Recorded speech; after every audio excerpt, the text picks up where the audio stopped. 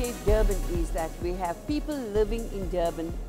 We want investors, we want you all local people, we want business people, we want everyone, NGOs, to have their say in order to shape Durban. And one of the things that we are going to do urgently is to create a one-stop shop for small businesses, which will be more of giving out information.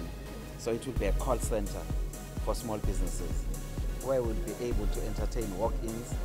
People can phone.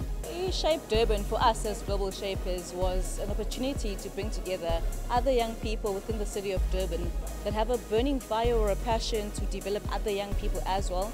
So we said to ourselves, let's come together, let's become a collective and partner with each other and see what can we do to help strategize with the city on things that can help take our city forward, especially that benefit us as young people as well.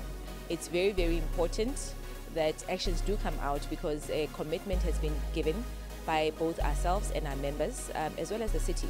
The important thing that I have emphasized to the team, the organizing team, is that we need to come out with agreeable actions, both short-term and long-term, to ensure that we start implementing what was agreed.